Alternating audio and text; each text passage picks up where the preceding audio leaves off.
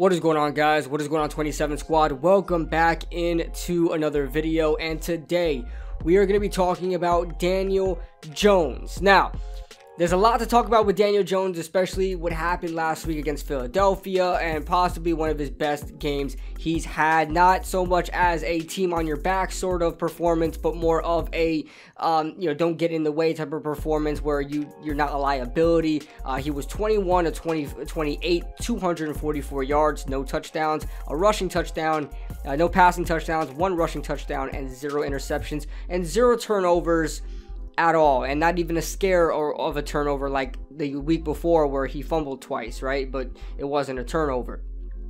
Daniel Jones, we're going to be getting into, obviously you see from the title down below, we're going to be getting into everything I need to see from Daniel Jones that has me sold on him before the end of this season. Now, you guys know me as one of the Daniel Jones apologists out here on this platform of the YouTubes, right? You guys know me as one of the this stand strong apologist for Daniel Jones, but I never said he was our franchise quarterback. You can go back in videos, and I've said I think he solidified himself, but I never said he's like the franchise guy, that he is our guy. I want to believe he's our guy. I'm going to support him like he's our guy, but there are a lot of things I still need to see first from Daniel Jones to make sure he is our guy. Now, I'm not going to sit here. I'm not a tank for Trevor guy. I'm not part of that cult, right? The TFT cult. I'm not part of that. All right. I've actually been on the front lines defending. I get the TFT cult hate me the most. Hate me and the hub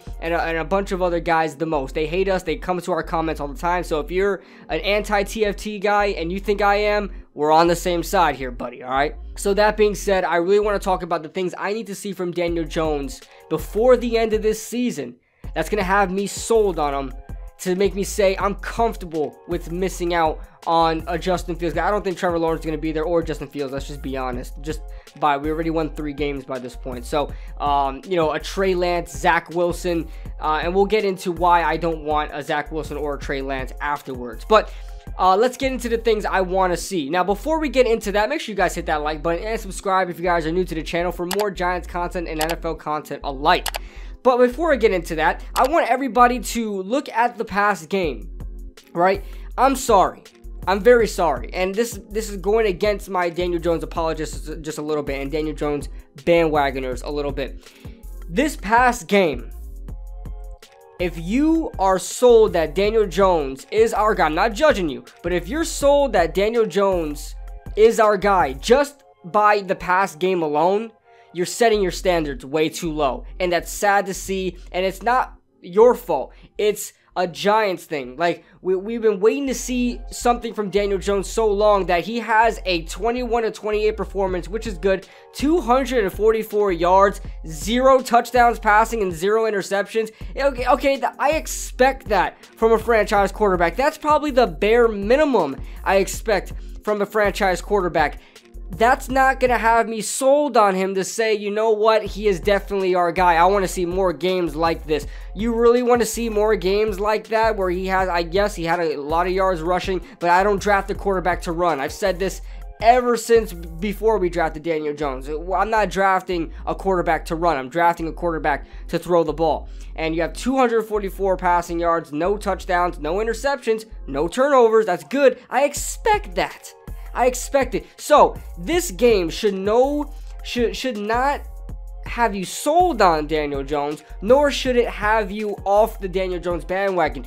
This past game was not a deal breaker in any sort of way at all. This may have helped on either side of the spectrum. Maybe you're a guy that says, hey, I want my franchise quarterback to take over games. I want him throwing for 300 yards a game, 3 touchdowns a game, and no turnovers, maybe a couple turnovers here and there, but I want this guy to consistently rack up the yards and put the game in his hands. This may want you to have a Trevor Lawrence or a Justin Fields even more. But I could also see the crowd like me that is saying this helps Daniel Jones's argument, but it's not selling me on Daniel Jones's argument. It helps me a little bit, but it's not selling me. So just quickly throwing it out the way, if you think Daniel Jones, if you're sold on Daniel Jones just by this past game alone, you're setting your standards way too low. This is bare minimum standards you want from a franchise quarterback. Expect more from your quarterback. Hold him accountable. Have him, fight for more than this, and, he will be our franchise quarterback, but this should not sell you. So let's get into the things I want to see from Daniel Jones before the season ends. Now, this is not necessarily a threshold, right? He doesn't need to necessarily achieve these things. He just needs to get close to it where I say, yeah, I'll give him a pass. Right? I'll curve the grading a little bit. You ever had those hard college classes or those hard AP classes or something like that, or high school classes in general, and everybody just fails a test and you just curve the grades a little bit. It's like, maybe I was too hard on him for a little bit, right? So these are what I want to see from Daniel Jones, more or less. If he gets over that, then that's great. I'm receiving a Skype call right now, so hold on. So like I said, Daniel Jones does not need to reach these goals, but he definitely needs to get close to these goals. So let's start off with the first goal I have is win games, right? We have 6 more games to play after the bye. We have about 3 more winnable games. So if we can get 50% of those games down, I think we pretty much have the division. 6 wins is getting, we can probably win with 6 wins, but we have to make sure the Eagles don't get 6 wins because of that tie. It's going to be a thorn in our sides for the rest of the season, as we'll be worried if Philly gets up to 6 wins, as they have about 3 more winnable games as well. But first thing I want to see is win, right? That's pretty much just cut and dry. Just win. It's a standard I have here in New York for my franchise quarterbacks, having Eli there for so long.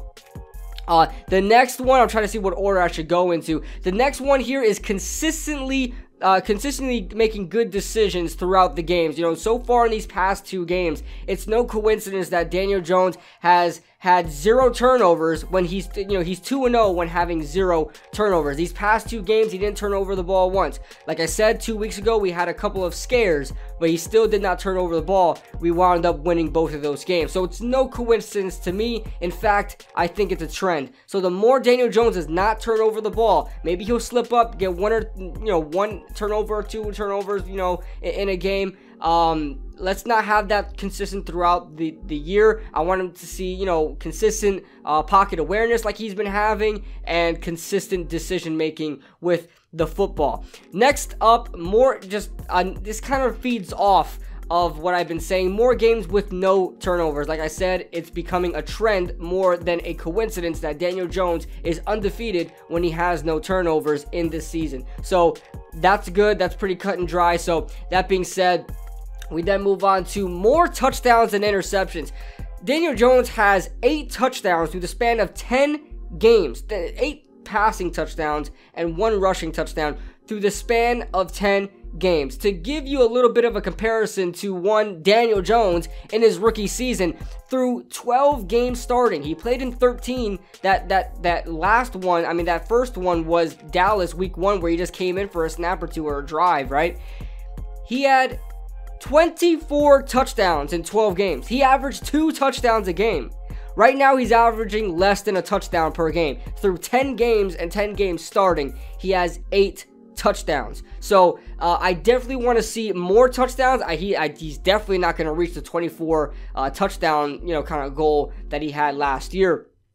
The total that he had last year, but he has to surpass his interception rate, which is at 9. 9 interceptions through 10 games is not good. He has to get more touchdowns than interceptions. He's 1 away from tying it. So he's off to a decent start, but let's just hope he gets more than interceptions.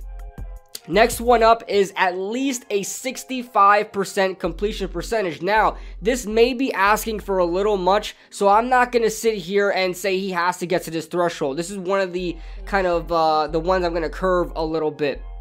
I want to see that. I'm going to set that as a goal, but if he doesn't achieve it, in fact, if he gets close to that, I will be satisfied. But so far, he's at 62.5 completion percentage, something like that, or 63, just around there. I'll look it up right now. He is at a 62 63.5 completion percentage. It's not terrible, all right? There's worse out there. There's quarterbacks that are pretty decent throwing 58% or something like that. So it's not that bad, but I want to see him get a little better. I want to see him progress, and part of that progression is him actually hitting his receivers, therefore helping his completion percentage. I want to see at least a 65% completion percentage. But like I said, if he stays at 63.5, if he gets to 64 or even close to 65 or even more than that, I will be satisfied. I'll be okay. But let's not pedal backwards here. Let's not regress over here. So the passing yards I really don't care too much about, but as far as total passing yards, but as far as this season's passing yards, I want to see at least 2 games. 2 games, like I said, I'm going to curve it a little bit, but I want to see 2 games where he has a 300-yard passing day, but I want it to be meaningful. I don't want us to get blown out in a game and he throws for 340 yards in garbage time, okay? Don't want to see that happen. I want to see him compete on a level, and maybe we're blowing out a team, maybe that counts as garbage time a little bit, but that would be a good thing, right? But in 2 meaningful games, I want him to see him throw 300 yards. He's gotten close a couple of times to 300. I want to see him achieve that threshold at least twice. Let's try to get that going. And last but not least, I want to see Daniel Jones have just one 3-touchdown game. Now, everything I've mentioned is not asking for much. If you guys are sitting here watching me thinking, man, he's asking way too much of Daniel Jones, then he is not the guy. Because I'm sorry, this is bare minimum, and I'm curving it. I'm not even holding him to those exact thresholds. I'm saying just get close to it. If he has a 2-touchdown day and 1 touchdown is off the board because of a ticky-tack call, I'll be satisfied, right? If he has one 300-yard game and he gets close, like another 280-yard day, I'll be okay with that. But let's get close to those thresholds. Those are the goals I'm setting for Daniel Jones. Let's get close to that. Like I said, if you think this is too much to ask for Daniel Jones, then he is automatically not the guy. This is what you should expect from a franchise quarterback. Bottom of the barrel. Bottom of the barrel franchise quarterback should be achieving these things through the end of the season. More touchdowns and interceptions. Who could ask for any more than that? Right? That's just bare minimum stuff. That's basic stuff from a franchise quarterback. So, that being said, let me know your thoughts in the comment section below. What do you guys think about my list? What do you think about this video? Let me know your thoughts in the comment section below. Leave a like if you guys enjoyed. Subscribe if you guys are new. I'll see you guys in the next video.